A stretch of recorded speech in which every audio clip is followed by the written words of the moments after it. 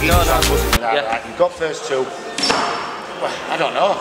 Yeah, probably first two. I felt like I got first one 100%. Yeah. Second, you pissed second. Yeah. I don't need to ask the question, you guys are basically on. Oh, go on, mate, all right. Yeah, you want me on it? You want? No. Yeah, come on. Yeah, first of all, draw. It's a good little fight. Yeah, talk me through it. Your assessment on it. Strong kid, lighter than me, smaller than me. He was strong for his size and weight. Yeah. Did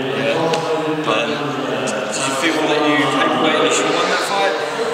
No, I think it were even. If I maybe a little bit fitter, I'd have took last one. I think. It was an entertaining fight, but yeah. Like I said, John. Yes, Pat. Just kind of talking. I didn't film it because you were giving a good assessment of it. That's of course, yeah. I think draw were a fair result. I was really happy away from home that he showed a bit of bottle and they give it. It'd been easy to give the other lad, the home fighter, the win because it were a close fight. But I definitely think draw were the right result. I do think myself with Dan, right? Look, fit is kid. Fit comes non-stop, right? Today, they just didn't seem to be there that last round. I think he would have won that if it had been a bit more there. But we've come away from home, right? We've got a draw against an unbeaten kid. Come down today? Yeah, come down today. It's not a quick journey, is it? Yeah, exactly. It took us 3 hours to get here, 3 hours to get home. Right, it's come down. We've got to be happy with a draw away from home. What's next going forward this year? What were you? How many fights you? This will be my 12th. Yeah. Second go, so just. Yeah, the thing with Dan, right, is we've been on the road quite a bit because we took a few chances with him, and a lot of chances have paid off with him.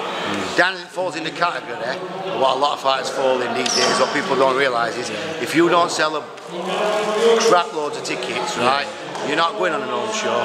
You're not getting looked after, right? Dan will sell his fair share and he'll try his hardest to sell his fair share. But when he sells his fair share, he might still only come out with 200 quid, 300 quid, do you know what I mean? That's no promoter's fault, that's nobody's fault, right? We've got a great promoter in Dennis Hobson what looks after all his fighters brilliantly.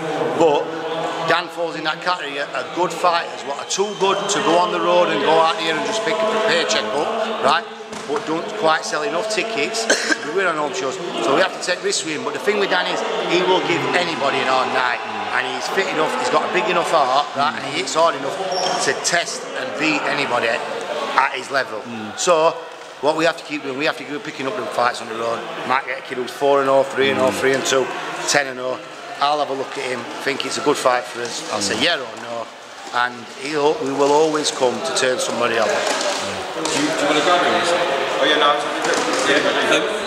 Let me just give you 1 minute. Okay, just find out. I mean, he signed to Dennis. No, he's not signed to Dennis. He's signed with Carl Green. Carl Green's his manager. But our Gym Titans gym in Sheffield, it's me and Dennis's partner with the gym. So, but Dan come to us. He's already signed with Carl. But Carl's his manager. Dennis promotes him. But like you said, with the ticket situation and stuff, and also he just likes to come and have a scrap. He'll just come and have a scrap with anybody, he'll box anybody, and on his day he will turn anybody off. Listen, you did really well. Do you want to shout out your social media so people, I know I can see it on your shirt. Yeah, we've got Titans Boxing in Sheffield with Dennis Hobson, but we've got Dan West, Giant Welly, Giant Welly surfacing, Glen West surfacing, right, and you did well tonight, Pat. Thank you. Cool, nice one. Thanks a lot.